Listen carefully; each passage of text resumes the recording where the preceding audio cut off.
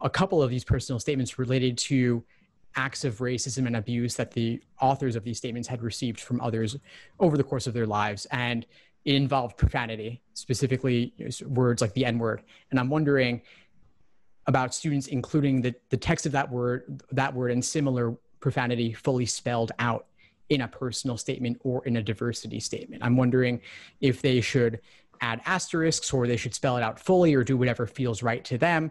Obviously, there's a human being on the other end of that statement to consider, and I'm wondering what seems most appropriate to you or if there is an answer on this.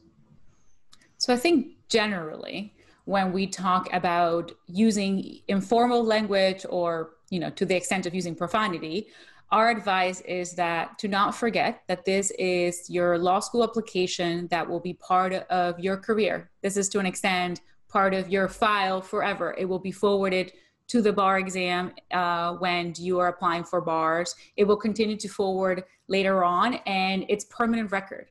So whatever you are comfortable including in that record, that's what you should, to an extent, include as part of your essay. I think that personally has been less than 1% of times where I have seen profanity be used in a statement that is effective to the extent that it adds value to your personal statement.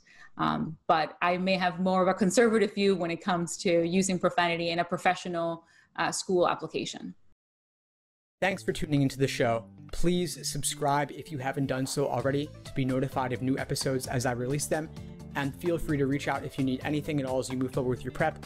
I'm happy to help however I can. In the meantime, I'll wish you all the best and take care.